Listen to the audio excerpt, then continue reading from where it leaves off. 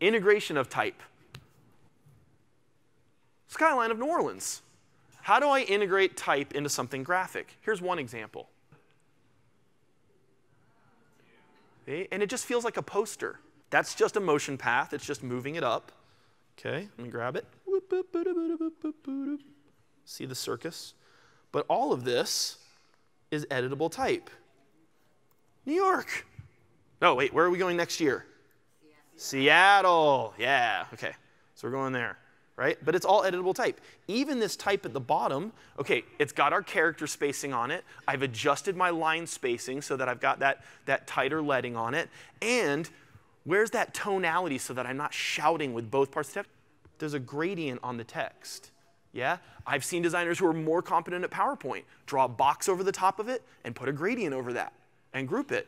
Except they forget that actually if we go into the text options here and I go to my fills, there's an option for gradient fill. So that's what I have on there. So it allows me to have a visual appearance, but it's still editable. I can still retain all of that control. And you can see my gradient sliders over here. And you can add a ton of these points. And we can do all of these things in PowerPoint if we respect what we would traditionally do in design. All right, let's look at a few more. I'll hit play again now that I've moved that and broken it. It's going to go, yeah, there, and then, oh, no, ah. Oh, wait, it's a header now. Yeah, I can add bullets below this. Yeah, cool, man. OK, here's another fun one. We've all seen this type of graphic made in Photoshop, yeah? What about this one? Whoa, looks like a graphic, but it's not. This is text. So here's what's going on in that, okay? There is 2 pictures. The first picture is the black road in the background. The second is the exact same picture, but I colored it yellow in Photoshop. And so in here, let's highlight this real quick. Yeah. All right, format, there we go. OK, so we're over here now. So inside this fill, just like you saw where we did the gradient earlier, I have it set to picture or texture fill.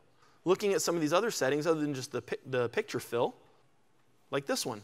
This one also has a picture fill. And people sometimes get really concerned about, well, I've got to load it, and how do I do that? Actually, if you just copy a picture from the background, and when you highlight your text and you say, I want to fill my text option with a picture, you can actually choose to insert it instead of from a file. You can just insert it from the clipboard. Okay? And then other settings that are on here is when you start getting actually into the text effects. So on this particular case, we've got a glow on it.